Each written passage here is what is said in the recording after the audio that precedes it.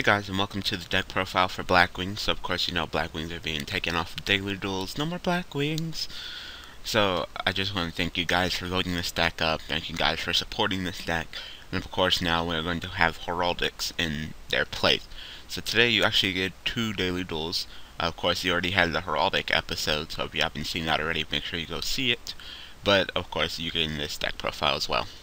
So I'm just going to go through the deck, explain some of the choices and such. Of course, this deck get a few fixings. As you can see, it's Blackwings 2. There's actually a Blackwings 1 that wasn't working out so well.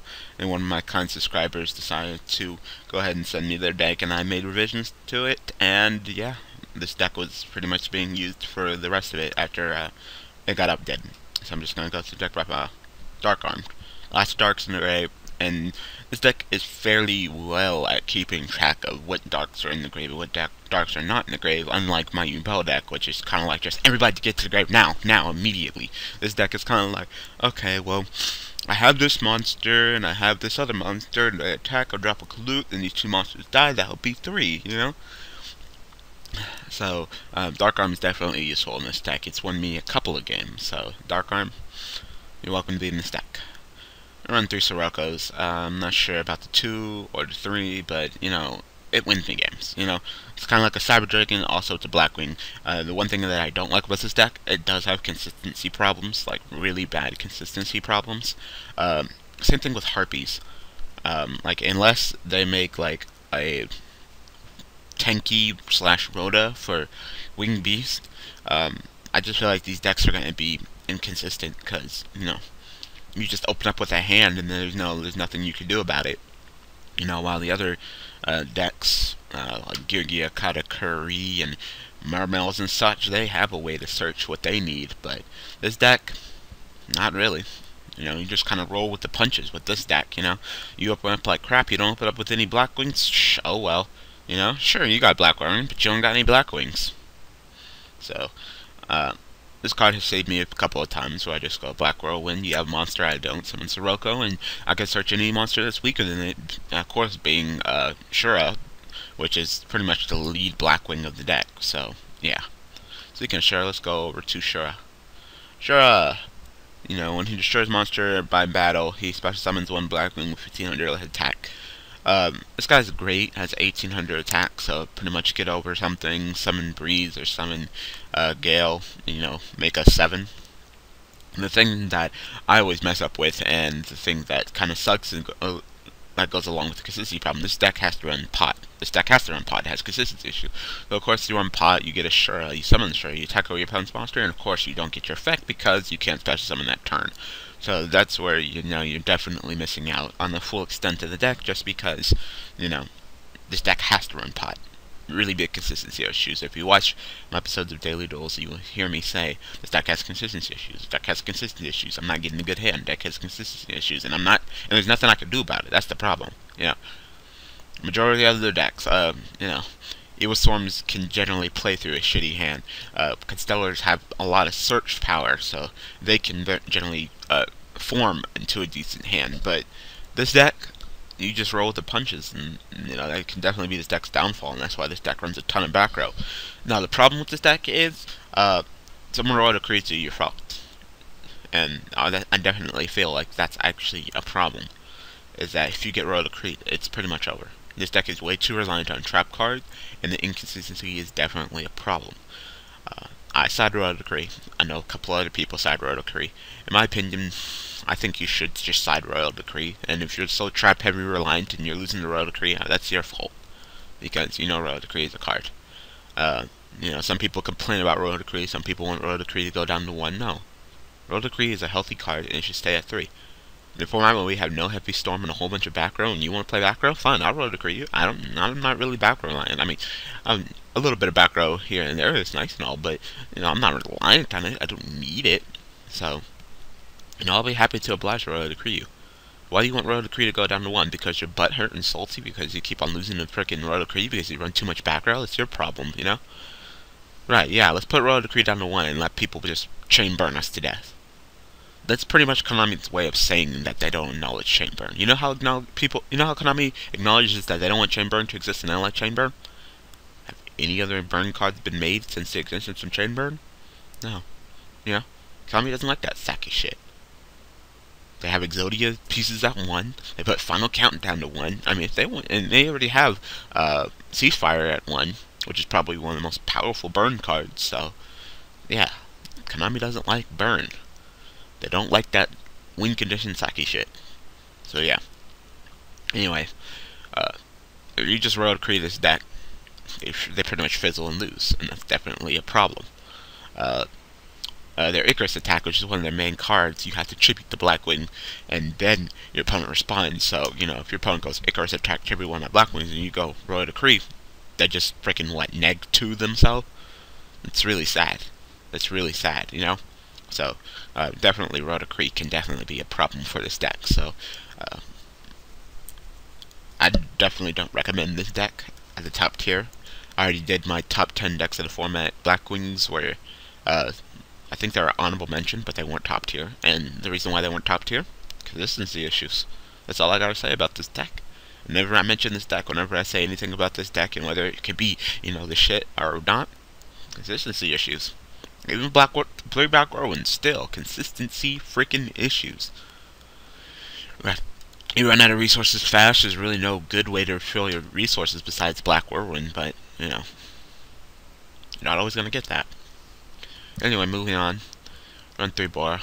Once again, deck has consistency issues, so we need to run as many Blackwing launchers as pretty much we can get our hands on without, you know, messing up the structure of the deck too much. So, Bora, he's a piercer. You can special summon him. He goes for games 17, so he can get everything under 17, which is pretty much, you see how it's kind of like an order, you know, so he can get them. So, yeah. So, yeah, when you normal summon him with Black Whirlwind. So, yeah, I run him. We run 1 Zephyros, the elite. He gets things done. You can like bounce back you can bounce back one of your Blackwings and then normal summon it again to, you know, get another search. Of course, he's being 1600. You can get everything under him, and you know, he's not really worth running 3. Like I just said that you should run a lot of the Blackwings as much as you can get your hand on, but you can only activate his effect once per duel, and he's not really that good as a Blackwing monster himself. So you really only need 1. Of course, you gotta run the 3 Klutes. Klute is a deck. Like seriously, it's like honest for Blackwings. You know, just boost me up by 1400 and spam hot in your face, and it's searchable. You know, so yep. You know, Klute's at 3, Honest at 1. Klute is searchable, Honest is not. But you know, Honest is way more splashable and more powerful, in my opinion. You know, so yeah, I understand where they're coming from. I mean, OCG just got Honest at 2. Not that I'm saying Honest should be at 2 or anything. You know, I'm not crazy, but I'm just saying. They got Honest at 2. I don't think it's healthy. I don't like Klute at 3 either, but, you know, like, deck ain't gonna get hit if it didn't do anything. I think it topped once. I want to say once or twice. So, yeah. Then we got Gale. Gale's still at 1. People want Gale to go up to 2. People want Gale to go up to 3. I want Gale to stay at 1. Gale is way too powerful to be at any higher than 1. And you're probably thinking, what makes Gale so high? That cut in half pretty much makes it so Gale can kill monsters 25. Actually, now I have to say 25-50. Cut them in half, and Gale can beat them by itself. So in OCG, remember how Ophion went down to 1? Okay, Gale, cut you in half, kill you.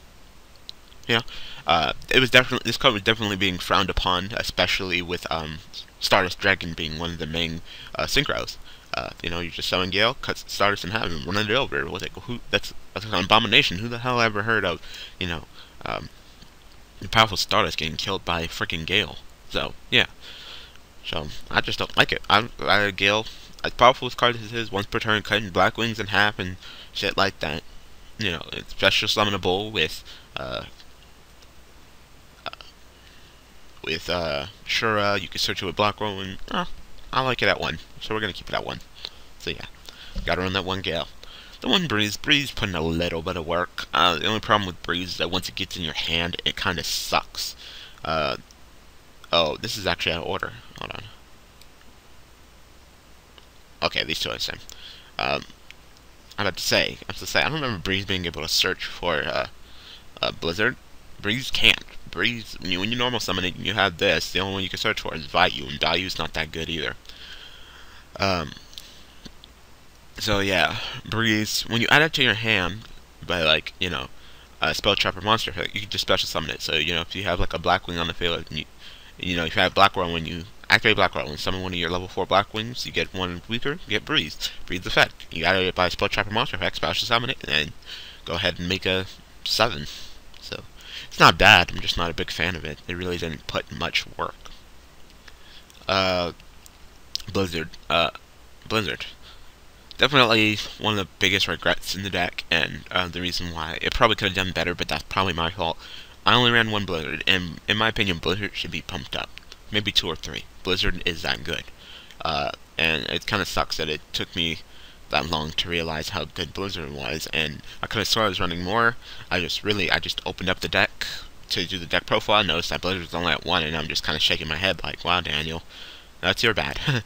Of course, this card cannot be special summoned, but when this card is normal summoned, you can special summon one level 4 or lower Blackwing monster, and your graveyard faces defense position. It is a tuner, we just scream about the consistency problems with Black Whirlwinds when, it doesn't hurt the problem, but it kind of doesn't help either.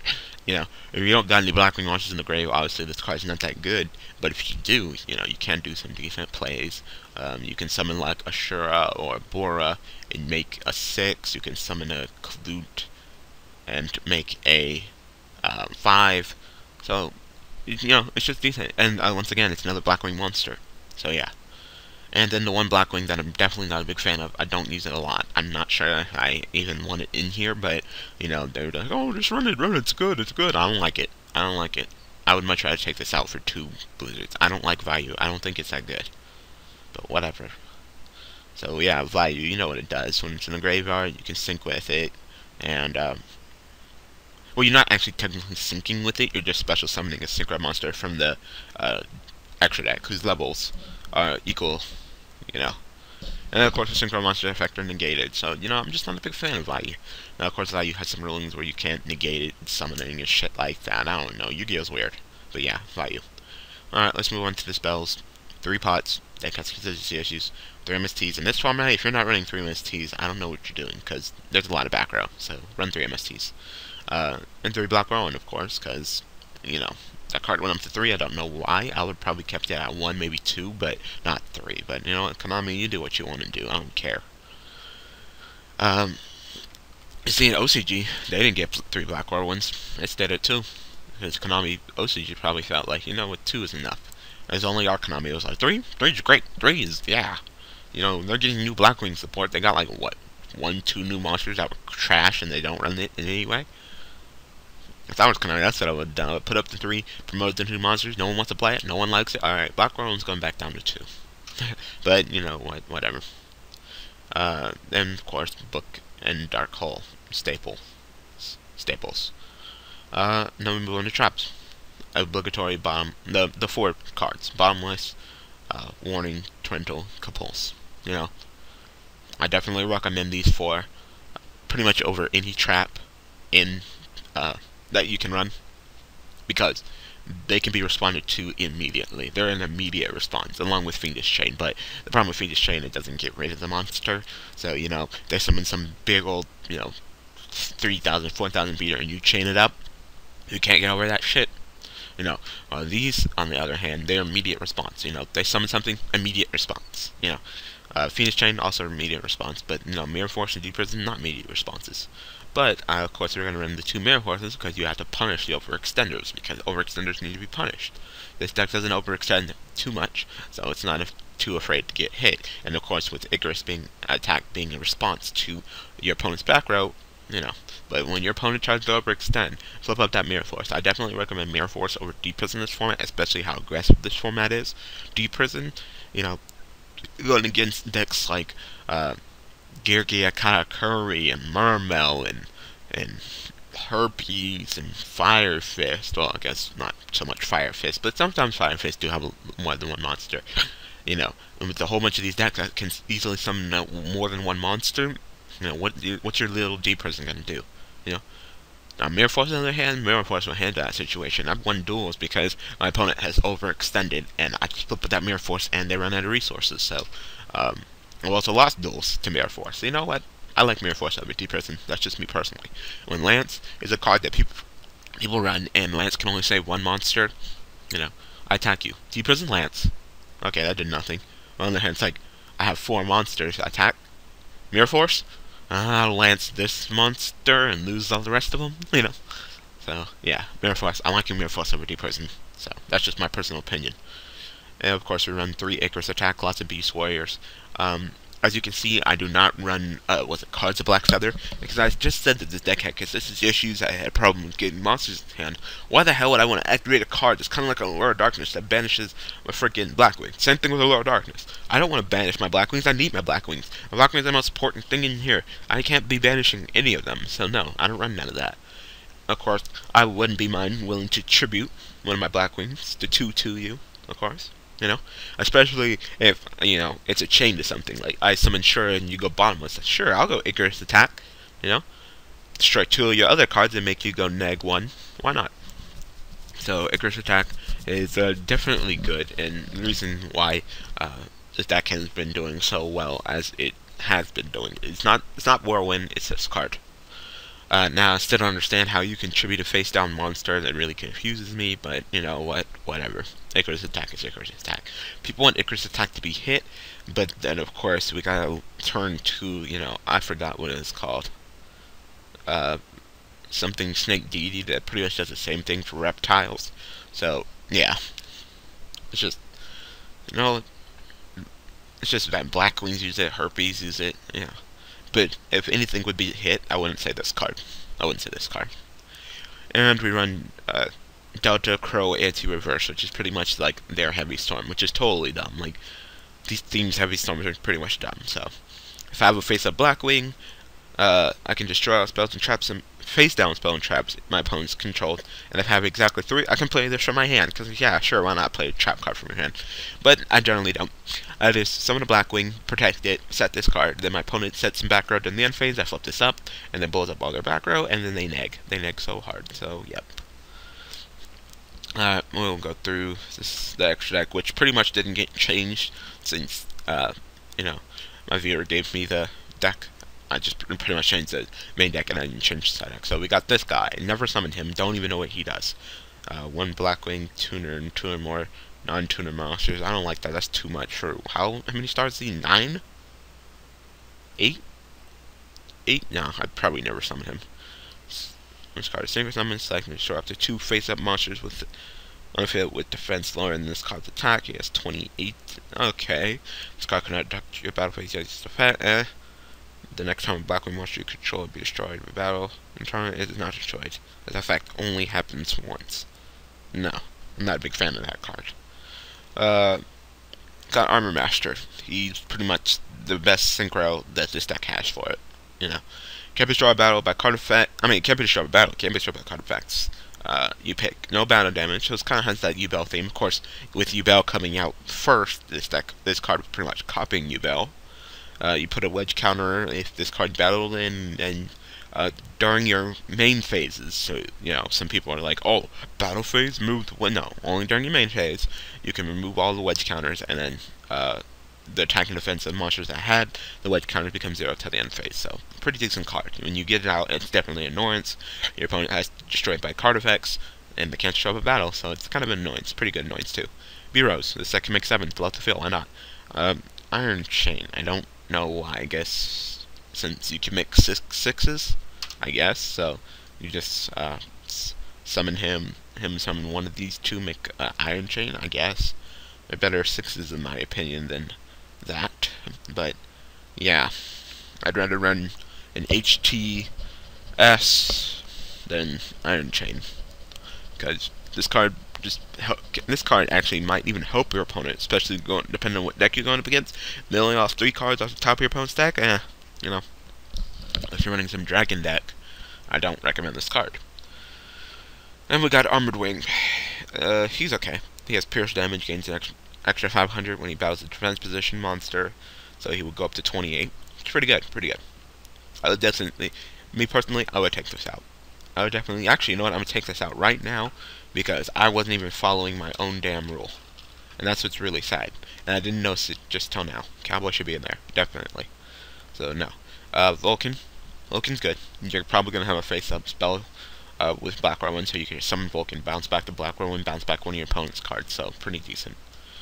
Amarties, because you can make it. Amarties is definitely one of the best, maybe the best 5 synchro, so definitely Amarties.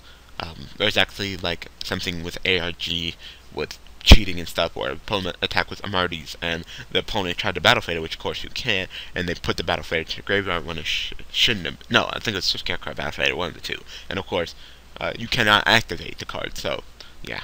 And the rolling and whatever and cheating, I don't know. You got this guy. This guy's... He's not good. He's not good. Oh, get out of here. He's not good. You really can't do much with him. You can special summon a black 1 level 4 or Blackwing monster. So he pretty much a connection to go up to an 8, I guess.